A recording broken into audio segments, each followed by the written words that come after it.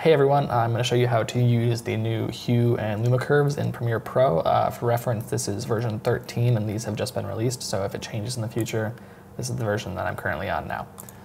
So to start out with, you get 5 new curves: hue versus saturation, hue versus hue, hue versus Luma or luminance, Luma versus saturation, and saturation versus saturation. So I'm going to show you quickly what all of those do. So first off, I'm going to show you the curves themselves with this clip right here because it has a lot of colors. So to start out with, this was like a S-Log3 clip, and I've already done some adjustments to bring it back. So this was originally shot in S-Log3 and just like way overexposed, but I brought that back with one adjustment and then this other one to bring some contrast back. So first I'll show you kind of what the hue versus saturation curve does. So you can kind of use the color picker here to select any particular hue. So that one selected this kind of red-orange, obviously, and you can kind of drag it up or down if you want to increase or decrease the saturation of that particular hue. Say you don't like the yellow and you want to decrease the saturation of that, you can do that.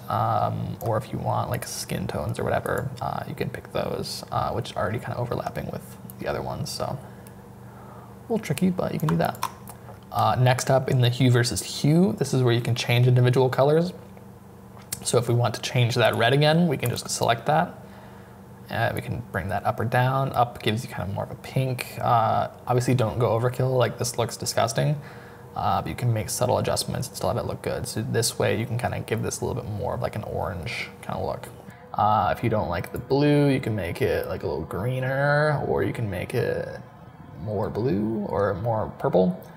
Obviously these look terrible, but you could actually use those to make it look better if you want to. This is just an example. Next up we have hue versus Luma, and this is the luminance of each individual hue. So again, with the red, you can kind of drop that down and make the red darker, which totally ruins his skin tones. But you can kind of make a subtle adjustment there and still have it look fine. The blue you can really mess with and kind of just pull that way down because there's no like skin or anything that's gonna break if you mess with the blue here. So say you like that, you can even kind of move this one a little bit over and just kind of make all of the blues darker. Say you like the yellow and want that to be brighter, you can do that. And obviously like be tasteful with this, like don't destroy your image like that. So that's pretty much all those curves. Okay, so for the next two, I'm gonna use a different clip just to show you how these work a little bit better. This clip is a little bit darker, so it'll show you how this works with like shadows and highlights. So first off, I'm just gonna kind of make this a little bit more dramatic and just like push the shadows down a lot, maybe bring the highlights up a tiny bit. And then to show you an example, I'm just gonna make this a lot bluer in the shadows and then maybe give a little bit of like gold back into the highlights just for like the Christmas lights. So from here, I'm gonna add another Lumetri color effect just to do the curves on a separate layer. Otherwise you get some kind of funky effects depending on like how they, or like the order of them. Okay, so now that we have another layer here, I'm gonna show you how these two curves work. But first off, the way that light naturally works, the darker something is, the less saturated it is.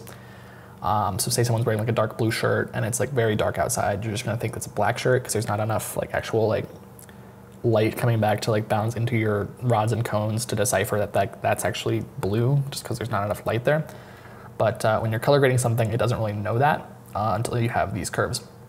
So you get kind of a map of like, this is dark over here, and then this is white over here. So naturally, this would be desaturated in the shadows, just because there's not enough light coming back off of that. So you can still kind of have that blue cast, but you can make sure like the dark points are actually like black, and then you still get a little bit of blue depending on like how you finesse like this second point here. Like obviously like if you go way out here, then like half of it's gonna be like almost black and white because there's just like, that's half the image. But if you come over here, you still get like a little bit of the blue cast and you still get some of that mood, but you don't get like the unrealistic quality of it. You still get black in these like dark points here.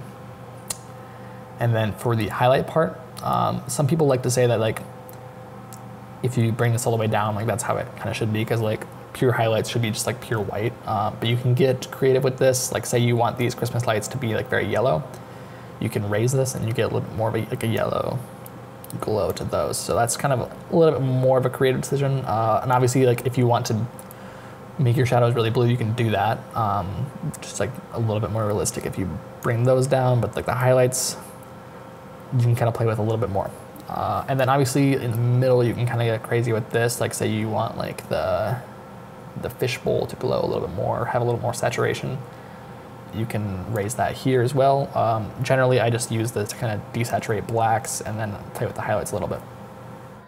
So the saturation versus saturation curve kind of works a little bit in tandem with this one, but depending on the image, it might be a little bit different.